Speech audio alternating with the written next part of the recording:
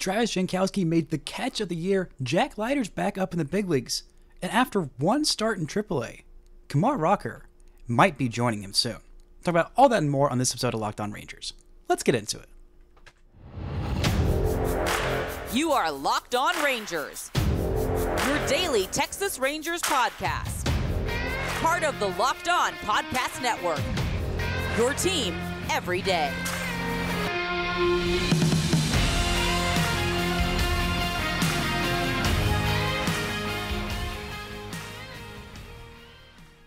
You are locked onto the World Series champion Texas Rangers. I'm Bryce Patrick, a cripplingly addicted Texas Rangers fan covering this team for 11 seasons, including all 6 as the founder and host of this podcast. Thank you all so much for making Locked On Rangers your first listen every single day. If you're not already, you can follow me on Twitter at Bryce Patrick, follow the show at Locked On Rangers, hit subscribe on your favorite podcasting platform, and on YouTube, where the best way you can help grow the show is to comment nearly any single thing below. Now, before we get into Kumar Rocker's dominant AAA debut, Jack Leiter showing some mixed bag in his start back at the big league level, and Travis Jankowski making one of the best catches I've ever seen a Texas Rangers player or anybody make in baseball. Today's episode is brought to you by Game Time. Download the Game Time app, create an account, and use code LOCKEDONMLB for $20 off your first purchase. Terms apply. Again, download Game Time today. What time is it? It's game time. And you know what time it is? It is time to give Travis Jankowski some love. This man just made one of the greatest catches I have ever seen in, albeit a game that didn't really matter, against a team that's quite terrible, in the second game of a doubleheader in which there were dozens of people in attendance, but there were probably a lot more watching on the internet for Travis Jankowski to rob a potential walk-off home run by Andrew Vaughn in the bottom of the 9th inning of the second game of the doubleheader last night. I don't think a player has ever made more of an impact in a game without getting a single plate appearance. Heck, while only playing half an inning. That's all Travis Jankowski did. He came in as a defensive replacement for Wyatt Langford in the bottom of the 9th inning, something that I really love about Bruce Bochy as a manager, that he's done since day one of his first regular season game with the Rangers, is that he comes from the National League, and he, throughout that, has learned the value of defensive replacements. Even if it's just for 1 inning, 2 innings of work, he is always going to close the game out if his team is winning with that best defensive lineup out there. Now, the nice thing about his infield is that they're pretty much all pretty darn good defenders. If not Gold Glove caliber, then at least above average. The weakest link is Corey Seager, and he's a pretty good defensive shortstop. Now, maybe soon that will end up leading to Adolis Garcia in right field being replaced more often, but just getting that extra guy out there, because you never know when it'll make the difference, and last night it absolutely did. This was another rough game for Andrew Chafin, who just has not been good for the most part with the Rangers. He's had a couple of pretty decent outings, but for the most part it has been deeply frustrating with Andrew Chafin.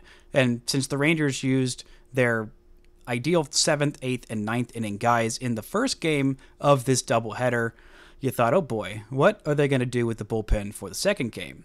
Especially with Jack Leiter on the hill, and Jack Leiter not having a history in his major league career of going very deep into games. Get 4 innings out of him. You got to give a huge shout out to Jose Urena going 4 innings as well, and 4 innings of shutout ball as well. But Travis Jankowski making that leaping grab, he has been the subject of my ire for, at times this season, not his own fault. He's had a truly terrible offensive year. Outside of that bacon-saving home run, pinch hit home run in Game 1 of the season, a couple of nice defensive plays here and there, because El Blondie will always make some nice defensive plays here and there. But this one is just special. You don't often see a walk-off home run robbed, and you don't see it robbed like that. I mean, he got all the way up there on the fence. Half his torso, actually, most of his torso was up above the wall. It kind of reminds me in water polo where the gold standard for water polo is getting all the way to your hips out of the water by treading water that well. That's a very, very difficult thing to do. And getting basically his hips to the top of the wall. I mean, most of his body is over that railing in the bullpen. He barely gets his glove on the ball. It's so far out there. It is so high up there. And Jankowski just gets his glove on it, keeps it in the glove. It kind of rattles around just a little bit in that glove. But, I mean, the Gary Matthews Jr. catch is got to be the best catch in Rangers franchise history. I mean, as my friend Brent Bielefeld told me last night when we were talking about the greatest catches in Rangers history, he said Gary Matthews Jr.'s catch has got to be the best ever because he turned into a full-on spider monkey to make that catch. And while that is true, and he ran up the wall and turned halfway back around, the timing to go get there, he had less time to get it. It was more of a line drive home run that he robbed and still got just about as high up there. Jankowski had a little bit more time to get there. It felt like that ball was in the air for forever, but that is, I mean, the last 20 years, I don't remember exactly when that Gary Matthews Jr. catch was, but maybe at least the last 10 years, 15 years, that is the best catch in Rangers franchise history. The only ones that are close are that Eli White 2022 home run robbery. I can't remember exactly who that one was against, but Eli White made some incredible catches. And then, well, last year, Travis Jankowski himself against the Seattle Mariners, making that play up against the fence in right center field, robbing a home run ball against the Mariners in the bullpen. I believe that was sometime in June, and the Rangers needed every single one of those wins. I don't think that would have been a game tying or go ahead, but it would have made things a lot closer in that game against the Mariners. But this one was just absolutely special, and I think that he needs a full one WAR bump on his season WAR numbers. I think his WAR is in the negatives right now because offensively he has been, quite bad. But still, defensively, he's your fourth outfielder. Him offensively being quite bad. Okay, it's at negative 0.2 right now. And it is, according to Baseball Reference, he's at negative 0.2 WAR season. I'm assuming before this, it must have been negative 1.2 because that was a whole win. He stole a whole win with that catch, and it was absolutely sensational.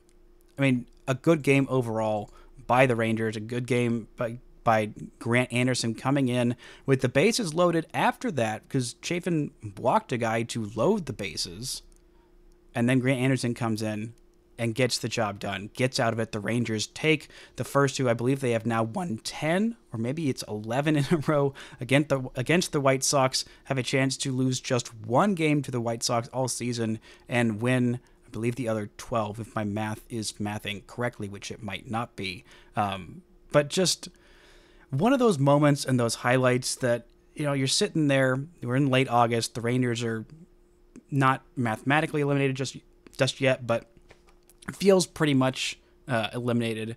It was a frustrating game one with a lot of toot blands. I mean, just an unreasonable number of toot blands in such a short period that I feel like everyone just must have drank toot bland juice heading into it. I mean, you had Corey Seager with a 4-hit day, and there was so much of nobody on base that he only got one RBI. Ended up being the game-winning RBI, but still not ideal for your guy who is one of the best hitters on the planet getting nobody on base in front of him. But just moments like that, games like that, just having those kind of, special, experiencing it in real time. It's fun to watch the replays on social media and stuff, but experiencing it in real time, it's nice to have one of those moments late in the season that kind of reminds us sickos, because if you're listening to this podcast on August 29th or 30th or whenever, at this point in the Rangers season, you also are a sicko that is watching too much baseball, whether your team is good or bad. Getting those moments kind of reminds us, okay, this is why I do this. This is why I like this sport. Even when my team is frustrating and disappointing and having a season that is objectively very bad for what they were expected to do, there are still those moments like that we get to enjoy and celebrate together. And hats off to you, Travis Jankowski. I'm giving you the full Robbie Grossman treatment of I will not say a bad thing about you the rest of this year. I will try to hold myself to that.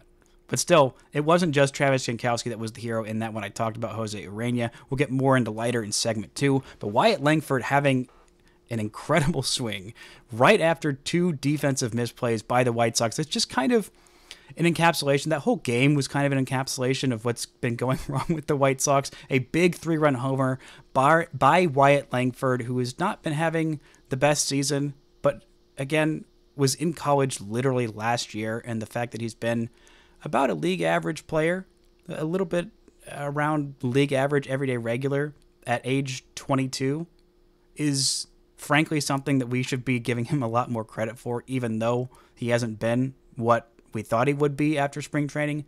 Still a nice season coming up. We're going to get into what Kumar Rocker did in his AAA start, why I'm encouraged by Jack Leiter's start despite what he actually accomplished, and more about his mentality right after this word from our sponsors. This show is brought to you by Liquid IV. When you're taking in America's pastime, don't forget to hydrate with Liquid IV's Popsicle Firecracker flavor, a surefire summer hit. Get hydrated with electrolytes, essential vitamins, and clinically tested nutrients from the #1 powdered hydration brand in America. Because baseball and summer go together like Liquid IV and indulgent hydration. Blast off with the iconic summer flavor of Popsicle Firecracker, a festive blend of citrus-fueled lemon lime, tart cherry, and raspberry flavors. Tear, pour, live more. 1 stick plus 16 ounces of water hydrates better than water alone. Powered by LIV Hydroscience, an optimized ratio of electrolytes, essential vitamins, and clinically tested nutrients that turn ordinary water into extraordinary hydration. No more thirsty summers when you indulge in hydration with Liquid IV. Get 20% off your first order of Liquid IV when you go to liquidiv.com and use code MLB at checkout. That's 20% off your first order when you shop Better Hydration today using promo code MLB at liquidiv.com. This show is brought to you by Game Time. Going to live events is the freaking best, especially when the live events are baseball games. If you want to get yourself to a baseball game, to a Rangers game this season, maybe to watch Jacob deGrom, maybe to see Jack Leiter on a big league hill, there is no better place to go get your tickets than Game Time. It is the best way to get tickets, and they've got a new feature called Game Time Picks that makes getting tickets to your favorite events even easier. Game Time Picks filters out the fluff and shows you only incredible deals on great seats, so you don't have to waste your time searching through thousands of tickets. They've got all-in pricing, and you toggling this feature shows you the total up front, so there are no surprise fees at checkouts. They've also got the lowest price guarantee, or Game Time will credit you 110% the difference. That is a kind of deal that you can trust, and a very best way to get your tickets is at Game Time. So take the guest time out of buying tickets with Game Time. Download the Game Time app, create an account, and use code LOCKEDONMLB for $20 off your first purchase. Terms apply. Again, create an account and redeem code LOCKEDONMLB for $20 off. Download Game Time today. What time is it? It's game time. Shout out to the Everydayers for making Locked On Rangers your first listen every single day. The Rangers take on the White Sox today, 1:10 p.m. Central Time. First pitch is going to be Nate Eovaldi versus Nick Nastrini on the other side for the White Sox. You can catch every pitch of the Hometown broadcast on SiriusXM. Just download the SXM and app and search Rangers. Now, last night we got to see Jack Leiter back up in the big leagues after 2 absolutely phenomenal starts in AAA. After a couple of weeks off, he came back, Jack Leiter did, and looked absolutely magnificent, looked just overpowering against AAA hitters. The fastball velocity was way up. The velocity on everything was way up. And for me, what was more important than that, not that those two things, the velocity and the stuff being absolutely nasty, weren't important, but the confidence, the freeness in his delivery, and the just belief in himself of remembering, oh, that's right. I'm Jack Leiter. I'm that dude. I'm better than you, and I know it, and I'm going to go out there and destroy you to whoever he is facing in the box. That's the kind of mentality you love to see in a young man on the hill. Now, guys show it in different ways. Some of them are more boisterous. Some of them are more, loud and in your face and a little more visibly insane in the good way, like Max Scherzer. some of them are more quiet and stoic and less emotional and more like a baseball throwing robot, like Jacob deGrom when he's on the mound. And Jack is just a little bit more emotional, not quite the Scherzer level of emotional, but still, he's got his emotions out there. He is a guy who thrives on that. He is a guy who, has had some difficulties in his first couple of major league starts. And overall has pitched better than the numbers indicated in most of those starts. At least the first two, his defense let him down a little bit. He also let himself down a little bit, getting too reliant on the fastball. And no matter what kind of big league lineup you're facing, whether it's the Detroit Tigers of early this year that were a terrible offense, or whether it's the Chicago White Sox of now that are a historically terrible offense, big league hitters are really dang good. And don't get it twisted. This is a big league lineup. I know that people are wanting to go make these comparisons to, Kumar Rocker did better against, a AAA lineup in the Dodgers that was probably better than who Jack Leiter was facing at the big league level in the White Sox. Stop that. Stop that right now. That is not the case. All of these, would this AAA team, would this college team be better than the Chicago White Sox? No. No, they wouldn't. These are still big league hitters. Luis Robert is a good big leaguer. Andrew Vaughn has got some big league potential to be a solid hitter. Same with Gavin Sheets. Same with Andrew Benintendi. As frustrating as he has been for the contract he's getting, he's still a big league hitter. End of story. And also don't get it twisted that Jack Leiter didn't deserve to be up at this point. He did. He earned that spot. He earned the opportunity to go up to the big leagues again, wash that taste out of his mouth of the first 3 starts he made in the big leagues that really just did not go his way. And maybe to stay up, we'll see exactly about that his next trip through the rotation, because the Rangers had a doubleheader and he was listed as the 27th player. He will get sent back down to the AAA roster, so the Rangers will retain that roster spot. Now, I'm not sure if they did that just because this was a one-off thing and Leiter is going to go back to AAA after this start. I don't think that's the case. I think it's more of a way to kind of game the system a little bit and not have to use, one of the few times that you get to option Jack Leiter down to the minor leagues without having to wait the certain number of days to call him back up. I think that's more of a case of what this was, because what Leiter showed, I know the numbers overall don't look super pretty of 4 innings, 2 walks, 3 runs, 2 of them were earned. But the 4 strikeouts and the ability to bounce back for him, that was the most impressive thing for me with Jack Leiter. Because as a big leaguer, as a person on the earth, but especially as a big leaguer and a big league pitcher, you are going to face some adversity. Sometimes your defense is going to let you down. Sometimes you're going to make a great pitch and a major league hitter is going to turn on it and hit it in the gap for a double or a home run, because big league hitters are really darn good. And how you respond to that, how you bounce back after that, is a very, very important part of being a major league starting pitcher. And what he did in the 3rd and 4th innings, after having some of those base runners that maybe he shouldn't have had, one definitely shouldn't have had on a catcher's interference call from Carson Kelly, that really didn't help him. That was the one unearned run. And then one of his runs was scored when Jose Urena was on the hill in relief of him because he couldn't get an out in the 5th inning. But still bouncing back. And for me, the most important at bat, the most impressive plate appearance, the most impressive battle that he had came in the 1st inning. He leads off the game, gives up a walk to Nicky Lopez. Then Luis Robert reaches on catcher's interference. Then Andrew Benintendi, not a great game plan in terms of just throwing the same pitch in the exact same spot. He goes ball 1, then foul pitch, fastball up in the zone. Then ball 2 with a changeup that he just yanked. It was above the zone. Then pitch number 4 in a 2-1 count, throws a 97.9 mile an hour four-seamer, just absolutely dotted up and away that Benintendi swings through.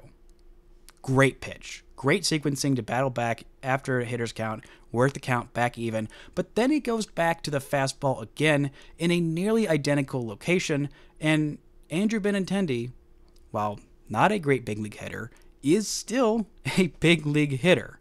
And he laced that thing into the gap for a 2-run double.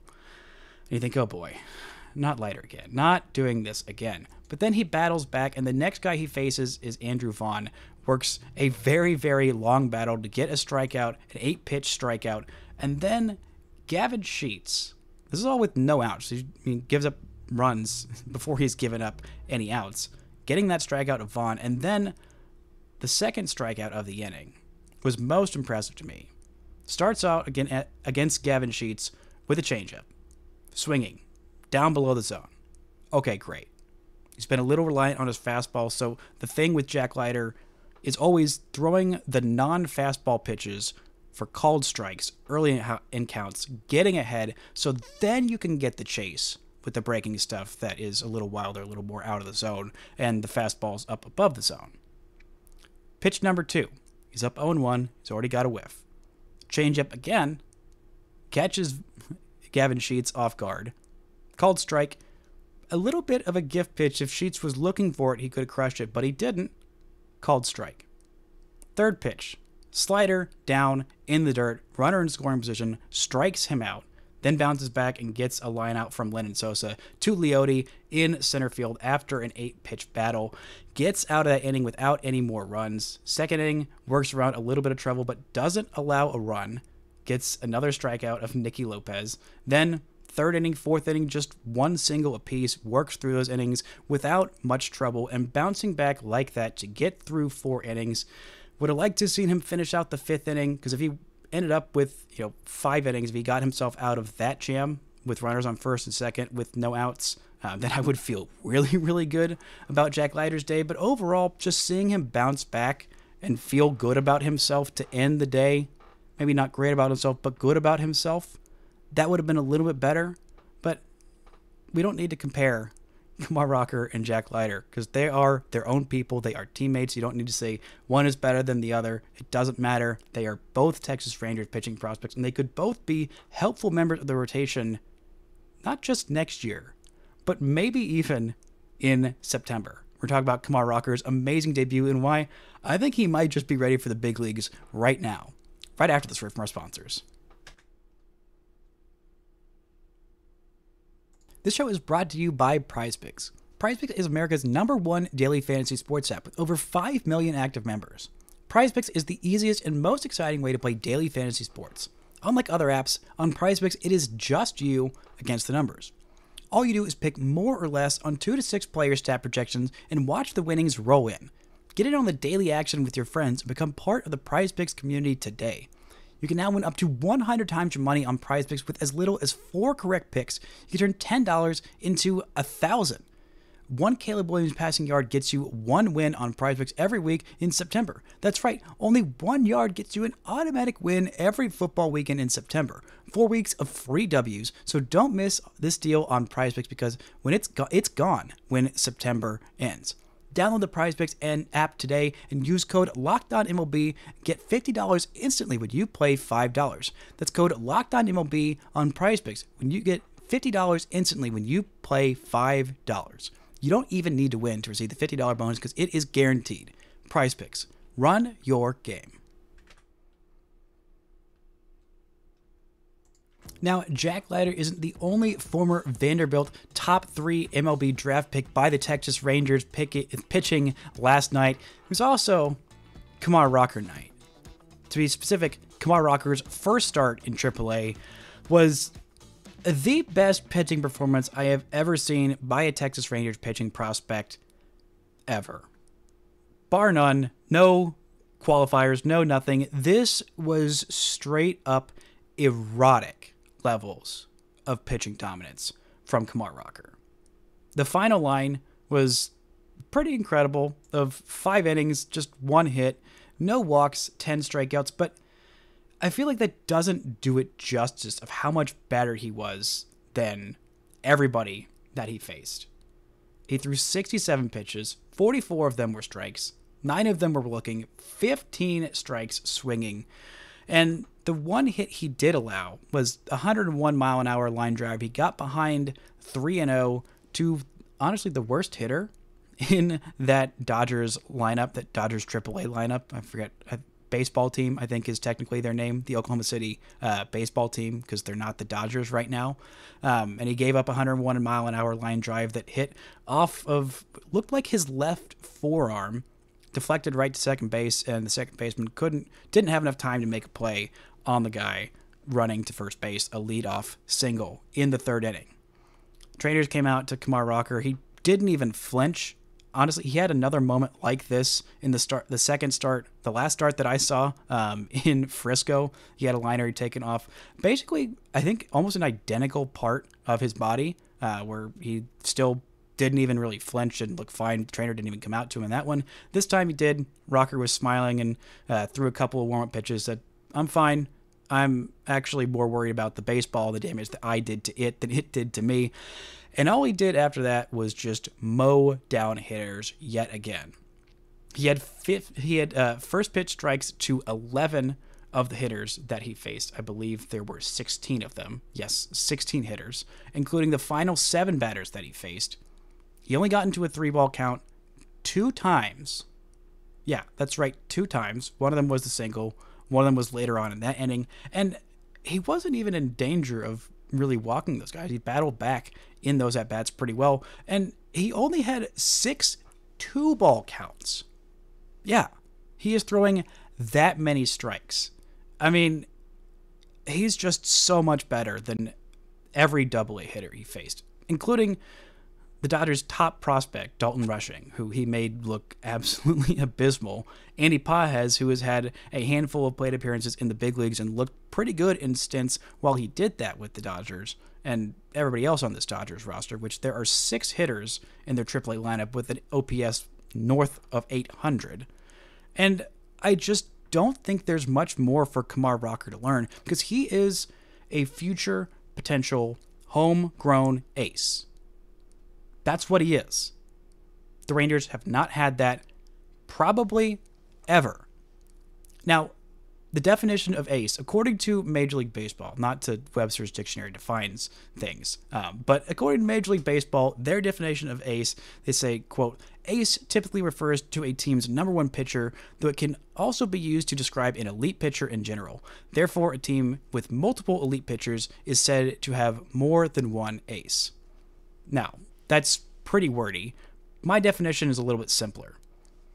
For me, an ace is a pitcher that you feel good about starting game 1 of a playoff series. That's it. That's what it comes down to. The Rangers have one of those. Actually, the Rangers have 2 of those on their big league club. One of them is rehabbing in AAA. One of them is healthy.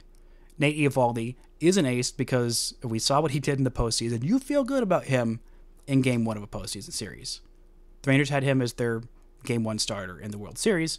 They won the World Series, so therefore you feel good about that. Jacob deGrom, you feel pretty good about that guy as your Game 1 starter. Max Scherzer, not as much now. In the past, yes, but Kumar Rocker could be that. And homegrown. And here for at least 6 seasons, which could start now. I mean, this wasn't count as a full season in the big leagues if he came up right now or even during September, but he is pretty much ready for big league hitters right now. And I kind of thought that the first time that I saw him in AA. I really thought that the second time I saw him in AA. But the amount of homegrown aces in Major League Baseball that are still with their teams is rare. I counted about 10 of them. They are, in my opinion, Paul Skeens, Tariq Skubal, Logan Webb, Framber Valdez, Max Fried, Hunter Green, Joe Ryan, Logan Gilbert, George Kirby, and lest we forget Clayton Kershaw, who is not on homegrown young ace contract, but still, those are a rarity in Major League Baseball. Now, I would hear arguments for probably 3 to 5 more guys, including a couple more in the Mariners' own rotation, but this is how rare that is. There are not that many guys with that type of potential, and Rocker is that. He's every bit that. The ceiling is higher than Jack Leiter, and that's fine, and that's not a dispersion on Jack Leiter. I think right now, if most of these publications were re-ranking their top pitching prospects in baseball, Rocker might just be number one. I mean, his stuff is that special.